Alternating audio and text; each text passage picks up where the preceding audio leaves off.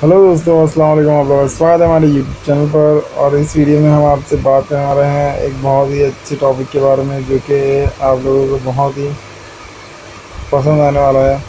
तो आप देख पा रहे होंगे, देखिए हमारे पास एक पाइप है हमारे हाथ में। तो आप ये सोचते होंगे ये पाइप एग्जैक्टली है क्या। तो मैं आपको बता देता हूँ ये पाइप एग्जैक्टली है क्या।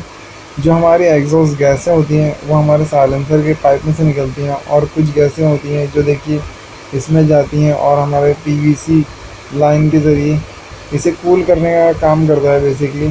तो ये जो गैसेस होती हैं ये अंदर हमारे पीवीसी में जाता है। पीवीसी अभी मैं आपको कोई एक वीडियो बना कर दिखा दूंगा कि पीवीसी क्या होता है और वो कैसे हमारे इंजन को कूल करता है।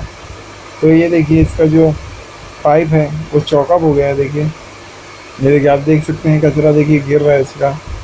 इसमें से कचरा जो है वो बाहर आ रहा है। देखिए काला काला कलर का आप देख सकते हैं।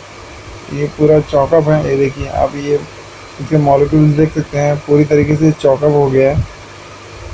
जो इसमें एग्जॉस्ट गैसें हैं, गैस जाने की वजह से इसमें कार्बन बहुत ज़्यादा मात्रा में है और ये पूरा चौकअप हो गया है। जिसकी वजह से हो क्या रहा है, इसकी वजह से कि हमारी ये पैशन जो गाड़ी है ये इसका आरपीएम हम सेट करने के बावजूद भी ये चलते चलते बंद पड़ जाती है, दूसरे गियर में, चौथे गियर में।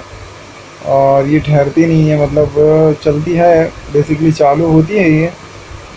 फिर भी क्या होता है कि हम जब चलाते हैं इसे तो ये बंद पड़ जाती है अचानक अचानक से। जब स्पीड ब्रेकर आता है, आप जब अपना जो एक्सीलेटर है पूरी तरीके से छोड़ देते हैं तो ये रुकती नहीं है गाड़ी और बंद पड़ती है।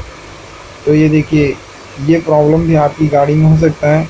तो आप इस पाइपलाइन को ज़रूर देखिए, क्योंकि इसकी वजह से भी आपकी गाड़ी बंद पड़ेगी और प्रॉब्लम देगी। क्योंकि जो इंजन की जो गैसेस हैं वो बाहर बाहर पूरी तरीके से निकल नहीं पा रही हैं, जिसकी वजह से ऐसा हो रहा है जैसे उसका दम घुट रहा है। जैसे हम हमारी सांस के लिए हमारी नाक अगर अब बंद कर दी जाए तो कैसे हमारा दम घुटता है, हम मुँह से सांस लेने की कोशिश करते हैं।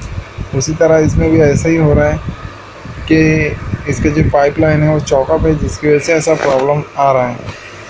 तो आई होप आप लोगों को ये चीज़ समझ आई होगी जो हमने आपको समझाने की कोशिश की। अगर आपको कोई भी क्वेरी रहेगा तो आप हमसे पूछ सकते हैं कमेंट बॉक्स में, हम उसका आंसर ज़रूर देने की कोशिश करेंगे। तो हम इसे एक तार की मदद से और पेट्रोल की मदद से इसे साफ़ कर ले रहे हैं, और इसे अच्छे से साफ़ कर लेंगे और हमारी गाड़ी ठीक से चलने लगेगी। तो आप लोगों को ये वीडियो कैसा लगा हमें ज़रूर बताइए। देखिए पाइप यहाँ पे लगता है, अगर आप लोगों को जानना है तो आप लोगों को हमारा वीडियो कैसा लगा हमें ज़रूर बताइए कमेंट बॉक्स में, और हमारे चैनल को सब्सक्राइब कीजिए। Thanks for watching. मिलते हैं नेक्स्ट वीडियो में, तब तक के लिए अल्लाह हाफिज़, टेक केयर, गुड बाय। और इसे लाइक करना ना भूलिएगा।